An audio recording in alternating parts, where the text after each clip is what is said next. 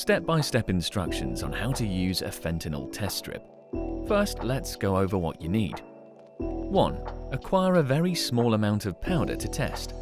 You may use the residue left on the bag the powder was held in, or if you would like to test a pill, just scrape some of it off, crush it, and use what's left. 2. A water source.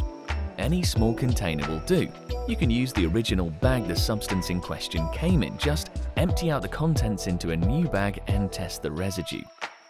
You can even use the pouch the test strip came in.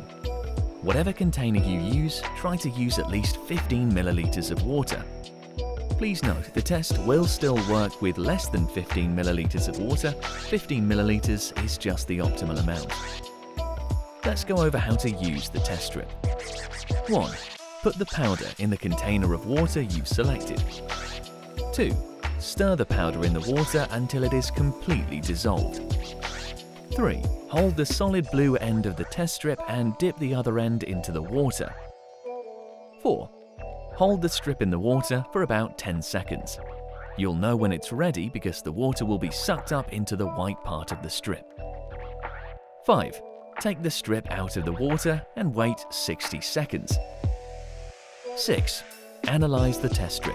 Count how many red lines there are. 2 lines means no fentanyl present. 1 line means fentanyl is present, and proceed with caution. Some things to consider.